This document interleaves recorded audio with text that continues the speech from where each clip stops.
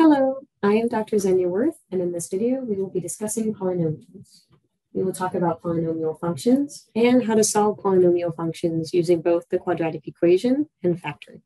First, a little review of polynomial functions. A polynomial function is defined as one that has one or more variables raised to a power that is a non-negative integer, which includes 0.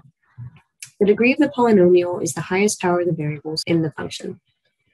Some common types of polynomial functions are seen here. They include a constant order, y is equal to a, which is a constant. This is also x to the power of 0. A first order linear polynomial, y is equal to ax plus b. Second order, which we call quadratic, where the highest power is x squared. And third order, where the highest power is x cubed. They also extend past this, fourth order, fifth order, etc., etc. These are some common types that we see frequently. Here are some graphs of those polynomial functions we just discussed. A constant function, y is equal to a, is merely a horizontal line that intersects the y-axis at a value of a. A linear function is a straight line that has the form y is equal to ax plus b with a slope-intercept or y-intercept of b. A quadratic function is a parabola. It can be an upward-facing parabola like this, using my laser pointer here, like this. If a is positive, it will be a downward-facing parabola like a rainbow if a is negative, and c is where the function intersects the y-axis. A third order polynomial function crosses the x-axis at 3 points here and has this general shape, where the y-intercept is d. A linear polynomial function is a straight line in the form y is equal to mx plus b. If you know the slope m and the y-intercept b, given a value for y, you can easily determine a value for x. If you have a system of linear equations, they can be solved algebraically using substitution or elimination. A quadratic polynomial function can also be solved algebraically using the quadratic formula, and also by graphing or factoring. And anything higher than a quadratic polynomial can be solved by factoring sometimes and by graphing, but they do get more challenging to solve the higher the order of the polynomial. Let's review the quadratic equation. To solve a quadratic function, x squared, using the quadratic equation, first you must make sure that the function is in the standard form, where a standard form has 0 or nothing on one side of the equation and all the terms on the other side of the equation. Once this is true, you can assign values for a, b, and c, which are your 3 constants, and then solve for your root x using this formula, negative b plus or minus the square root of b squared minus 4ac, this entire expression over 2a. We can use the determinant of this function to predict if the roots of x, or the solutions for x, are real or imaginary numbers. The determinant is b squared minus 4ac. That's what we call the determinant. If this value is positive or greater than 0, there are going to be 2 real solutions to x. If it equals 0, there is only 1 real solution. And if it is less than 0, there are 2 imaginary or complex solutions. So an imaginary number, remember, is when you have a square root of a negative number in here. So if this is negative, this becomes a square root of a negative number. And that means you will have 2 complex solutions as your roots. Let's do an example to illustrate the quadratic function. First, let's start with our initial equation, 5x squared plus 6x equals negative 1. We need to first put this equation in standard form before we can solve it. We need a 0 on the right-hand side here. So we're going to move negative 1 over to the left-hand side to get 5x squared plus 6x plus 1 is equal to 0. We then assign our constants. A is equal to 5, it's in front of the x squared. B is equal to 6 because it's in front of x. And c is equal to 1 because it's the constant by itself. We compute the determinant here, and we get 16. And since our determinant is greater than 0, we should have 2 real numbers as solutions. We plug our values for a, b, and c into our quadratic formula here, and we find that the solutions for x, or the roots of this equation that would make this expression equal to 0, are x is equal to negative 0.2, and x is equal to negative 1. It's important to note that even though these numbers are negative and one number is a fraction, so it is not an integer, it does not mean that these are not real numbers. These are definitely real numbers. It just means that these are real negative numbers, and this is a real number that is not an integer. So keep distinct the definition for a real number versus an integer versus a positive number. We can also determine the solution for polynomial equations using factoring.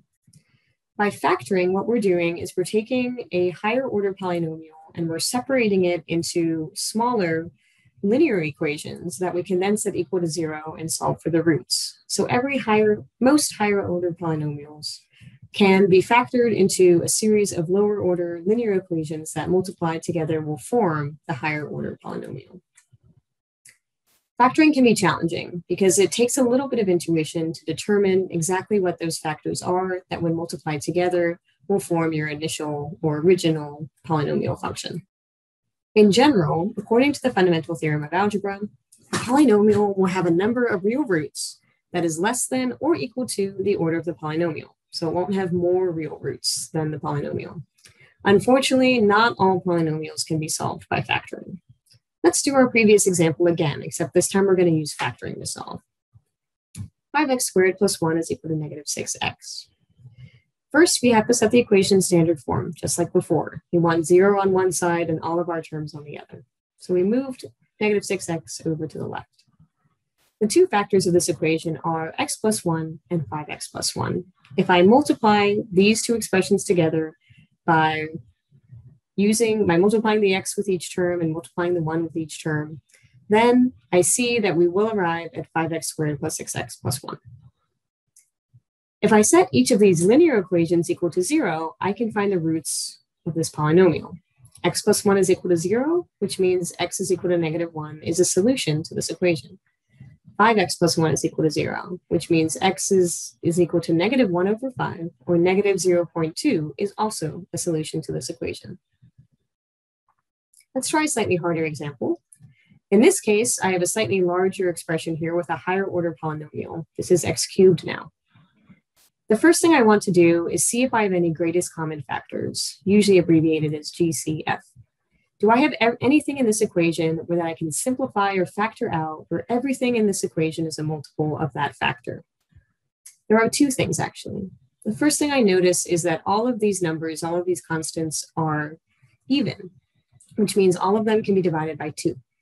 So 2 is the greatest common factor for this equation. I can remove or factor out a 2 of every single part of this equation. The other one that I see is actually x. I have an x cubed, an x squared, and an x. So I can factor a value of x out of every one of these terms on this equation. So my greatest common factor for this equation is actually 2x. Once I factor out a 2x, I'm left with 2x squared minus 7x minus 15. This is reduced to its final form, and now it needs to be factored. 5 times 3 is equal to 15. 15 times 1 is also equal to 15.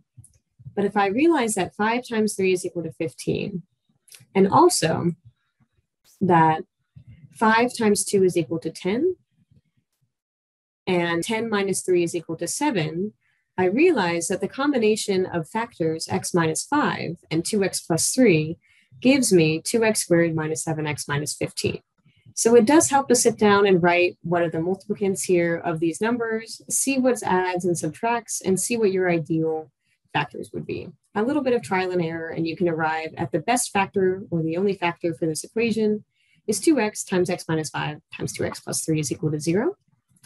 After factoring and setting these terms equal to 0, the roots of this equation are x is equal to 0, because 2x is equal to 0, x is equal to negative 3 over 2, because 2x plus 3 is equal to 0, and x minus 5 is equal to 0 means that x is equal to 5. And these are the three solutions to this equation. When factoring, here are some things to look for that will kind of help you get started. Look for any difference of squares, because that has an immediate factor here. Look for difference of cubes, which has this factoring. And the sum of cubes here is always going to be factored like this. Look for any greatest common factor that can be factored out initially to simplify the expression. And look for terms that can be grouped and factored individually. If you have 4 different terms and 2 of them have a greatest common factor and another 2 have another common factor, you can separate those out and factor them.